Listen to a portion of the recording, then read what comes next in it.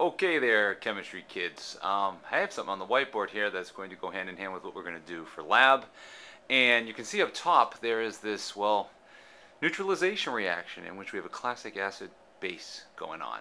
And we're not necessarily measuring pH this time, but we are measuring the delta H, the heat of reaction.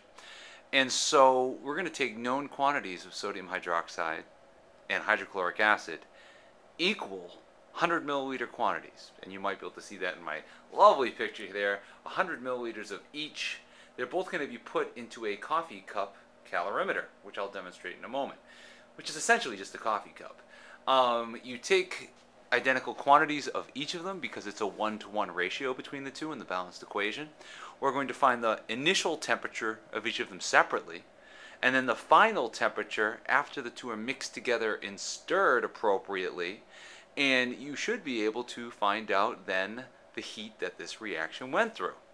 Once we know the heat that the coffee cup is holding using Q equals mc delta T, we can divide by moles, and once we've done that, we should have, well, the heat of reaction.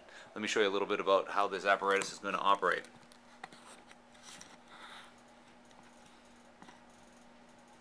All right, here it is. 2 Florence flasks, 2 graduated cylinders, and my coffee cup calorimeter. I've got a thermometer here as well. So what I'm going to do is I'm going to measure 100 milliliters of base, 100 milliliters of acid. And so I'm going to have 2 containers, each of which have 100 milliliters. I'm going to make sure I measure to the bottom of the meniscus. And then I'm going to take my thermometer and I'm going to find the temperature of my solution.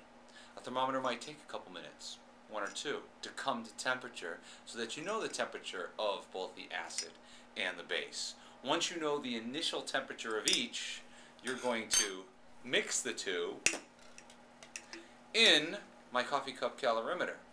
I then will use this same thermometer and I'll stir it around a little bit. And by stirring it around a little bit, I will allow the reaction to happen.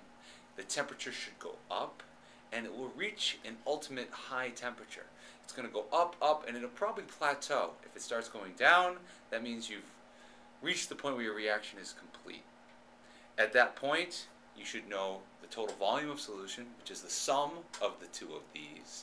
You should also know the final and the initial temperature, and what was created in this situation was water. And so we should be able to do something using this equation, Q equals mc delta T. And your mass should be the sum of the two solutions, because the density of water is 1. The specific heat is for water, which is a known quantity, 4.18, and the change in temperature will be the final minus the initial in the reaction that we carried out. Now we're going to carry out multiple reactions, this being one of them. However, the concept will be similar. You're going to take 2 known quantities, you're going to combine them, and then you're going to have an initial and a final temperature. You're going to do this experiment 2 times, and then we're going to deal with other acids and bases and find the heat of neutralization for each of those.